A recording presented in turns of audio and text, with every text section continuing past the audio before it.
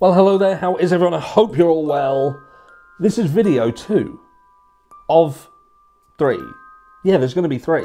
There is going to be 3. I don't know whether there is 3 yet, because I don't know when you're watching this video, but today, if you look at my videos, I'll have done 3 today. And I do it because you're amazing, and you deserve it. But anyway, let's get straight into some meat and potatoes, as I'm now doing a video that many people have requested that I talk about for a long period of time, and I haven't. I just haven't gone anywhere near it, and you're gonna learn why in a second. The other day, I did a video that was talking about this crime, the actual crime itself, the doing of the dastardly deed that cost the lives of these 4, poor victims.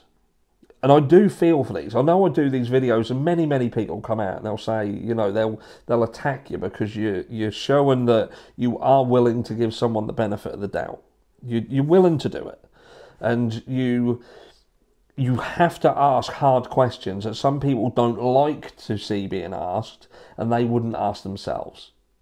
We see it all the time, and it's not just this case. There's many cases. It was like the Kylie Rodney case. Kylie Rodney goes to a party with a load of supposed friends and ends up deceased. And I don't believe for 1 second that not one person who was around her that night didn't know that she had ended up in that water. I do not believe it. I don't believe it, or never believe it. Never, ever believe it. And the fact that, despite they're trying to say that it was ruled an accident, and all official people have said that that's an accident, the case still isn't closed. So you can't do a freedom of information request on it. And we always know that when there's a case where there's something that they know if the public get hold of, there's going to be something that raises questions, they leave it open. So it's an ongoing case. It's a trick. It's a dirty trick. But anyway, I'll digress. So, look, we do sometimes have to ask questions. Well, we don't have to, but we do, because we're inquisitive people, and if you believe in innocent until proven guilty, there are other avenues that you have to. Brian Coburg gets found not guilty, there's 2 things that are going to happen. That is, you're going to have to think, well, Brian Coburg is guilty, but he got found innocent, I'm just going to have to let sleeping dogs lie. Or if they bring enough evidence to prove beyond a reasonable doubt that he is indeed innocent, and it couldn't have possibly been him, then what are you going to do then? Who are you going to start looking at? Who are you going to start throwing shade at then? Will you possibly then think, well, hold on a second, maybe that 8-hour delay with the roommates was a bit dodgy, and we know that there was evidence that seemingly supported a clean-up because there was a latent footprint outside, Dylan Mortenson's door. And a latent print means it was hidden to the naked eye and was only revealed when they done specific tests to bring it up. So, in my eyes, that is proof of the footprint being cleaned. And I don't think whoever did this crime had enough time to stop and start cleaning the floor. Little bit odd, isn't it, when you think that this person who came into this house left in such a hurry, but then there's elements to it that makes you think, hold on a second, or did they? Or did they? Or did they clean up? Did they get changed and everything? And were they able to leave that house actually in a situation where they wouldn't have dragged anything from the house outside and into a vehicle or anything?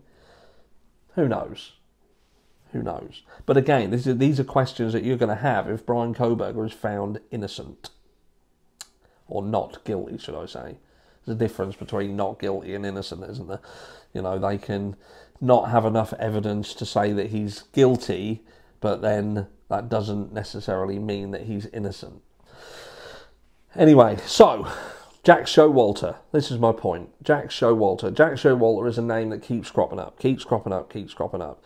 Now, where is Jack Showalter? No one seems to know. Some people, including myself, was led to believe that he had gone to Africa. His parents were involved in work in Africa, aid work. They would help people over there. They'd done multiple tours, if you like, of this area and helped the residents there. Done a lot of relief aid and stuff like that. The family has connections to the college. They have political connections, apparently.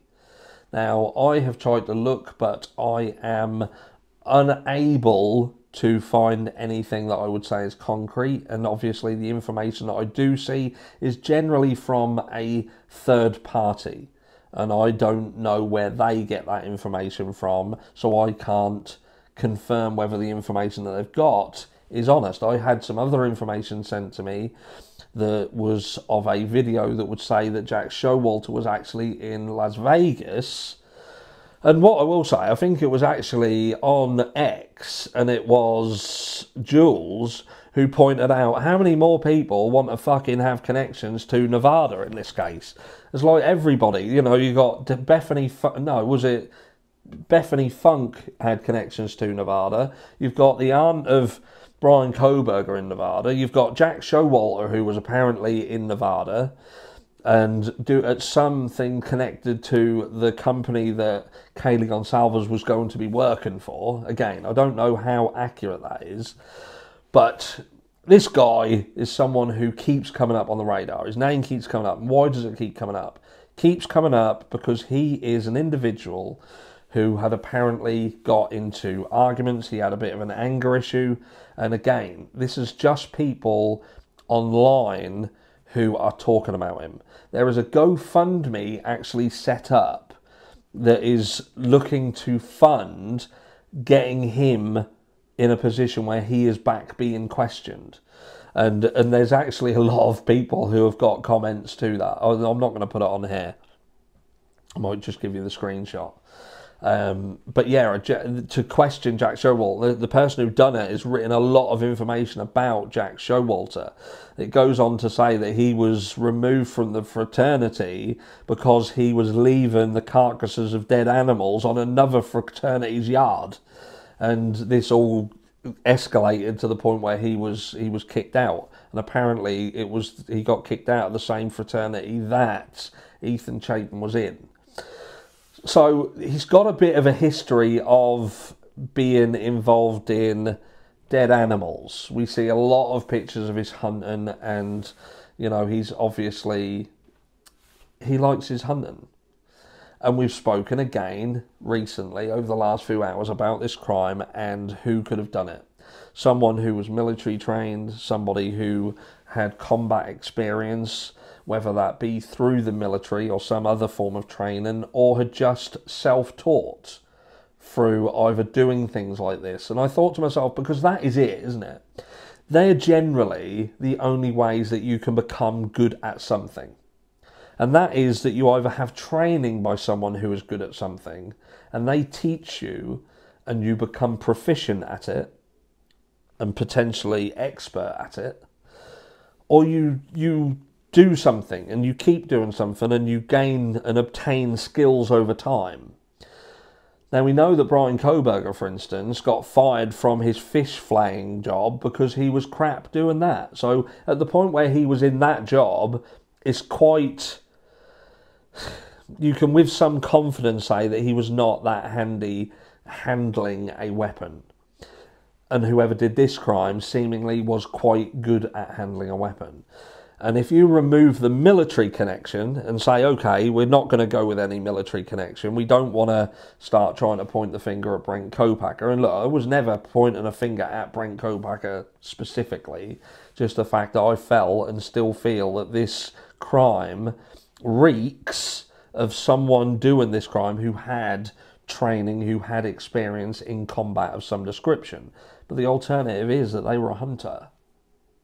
And the hunting, the dealing with dead carcasses, because you've got to think of that, isn't it? If you'd never done this before, if this was your first rodeo, you have no idea how you're going to react. Can you imagine getting into a situation, and we've been told how horrendous this crime scene was, how can somebody mentally prepare for what they're going to see? Because they don't know what they're going to see.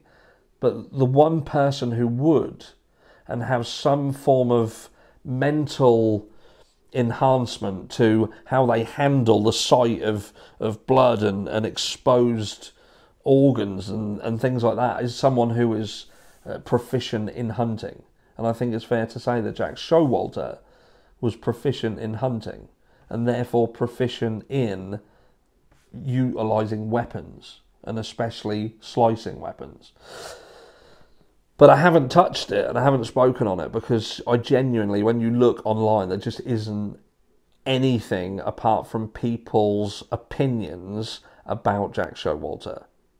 And an abundance of people who, since this all come out, have obviously thrown everyone's name into the ring.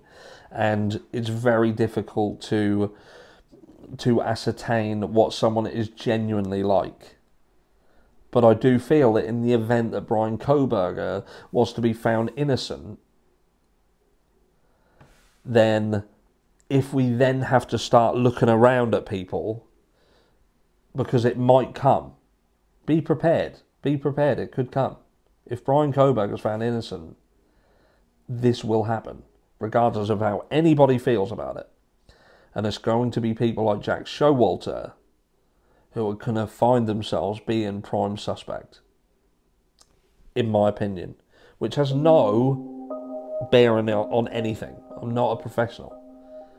I'm just thinking from when you look at the crime and look at who's around the situation and that seemingly familiarity, knowing who's in the house, knowing how to get in the house and who's where.